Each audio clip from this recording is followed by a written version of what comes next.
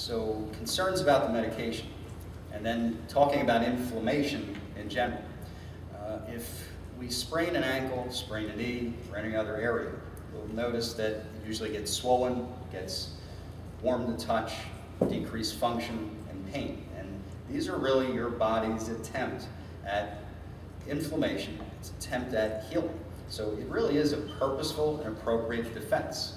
It's local mobilization of cells, it's cleansing and a repair process in an effort for your body to reach autoregulation, which is just a fancy word for balance. Your body's trying to achieve balance and healing.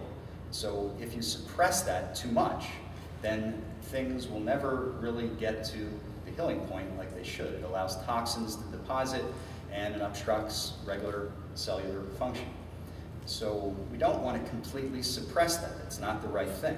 But yet, if you don't do something about inflammation, ongoing inflammation, chronic inflammation can lead to scarring, can lead to loss of elasticity and mobility, just like people who get frozen shoulders. And inflammation in general has been linked to other bad things, cancer, inflammation of the esophagus and so forth will increase your risk of cancer risk. So what are we to do? If we don't want to take that chance of the anti-inflammatory medicines, the steroids, but we want to deal with some type of inflammation. Well, more and more people I've found over the years, although I've been practicing conventional medicine for 20 years, more and more people are reaching towards herbs and things like that. And I've always had some concern about that. Full-strength herbs, supplements like that can interact with medications. They certainly can have side effects. So I really don't like those types of things, although some of them may be safe. You just have to be very cautious with them. It's what led me down the road to homeopathy. Homeopathy is a natural medical science. It's been refined over the past 200 years. And basically, it stimulates our body's natural healing processes. Medications are prepared from natural substances such as plants, minerals, catalysts.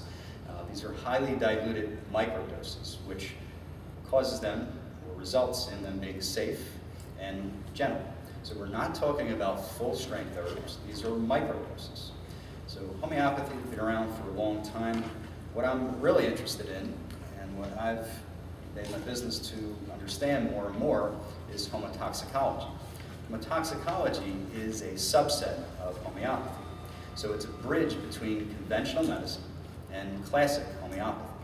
It's more on my comfort level. Being a physician for many years and really looking at evidence-based medicine, I want really the proof behind things. I want clinical evidence, I want studies, I want to make sure that things are safe and effective. So that's why I deal with homotoxicology. It's that subset. This is indication-based, so in other words, I use my regular conventional medical skills to diagnose someone, rule out other things, and it's really seeing the symptoms and diseases are seen as expressions of our body's attempt to neutralize or otherwise deal with toxins that we develop in our body and all the toxic processes and the things that we encounter.